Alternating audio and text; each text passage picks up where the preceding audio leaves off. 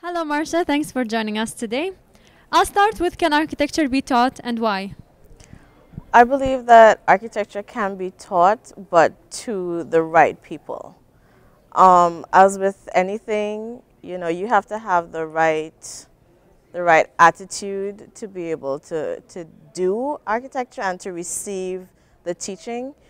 I think anybody, once they have a design type of mind or a type of intention, can be taught architecture. What is still missing in the architecture education system, and what do you see unnecessary to teach nowadays? I think what is missing in the architecture system is expanding of context. When I was doing my undergrad, they taught us about Caribbean architecture. It was located in the Caribbean. And then I did my master's in the United States, and they teach us about architecture for this climate. And I think if if if it's broadened, because the world is becoming one city, then we can benefit from that kind of education more. How do you push the boundaries of architecture education? I think one of the things that architecture misses an opportunity of is practical experience.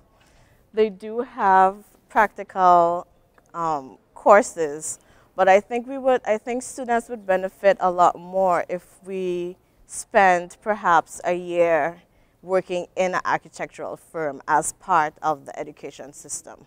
I think that would help us. How can we educate the general public about architecture? With the general public, I think, and this answer is probably used for most things. Like, you have to engage the public. Architects spend a lot of time enclosed working on their own. And I think, if we had the opportunity and maybe the mindset to, or work ethics to be more public, more in the open, then maybe the public would understand what architects do and would be, engaged more with the architectural field. What is the architectural degree worth to you? To me, it's my formal training.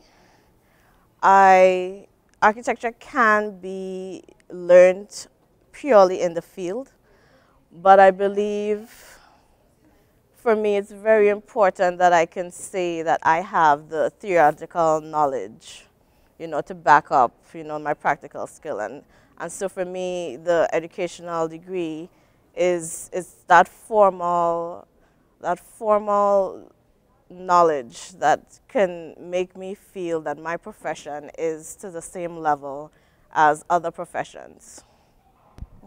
Marsha, thanks for joining us today. Thank you.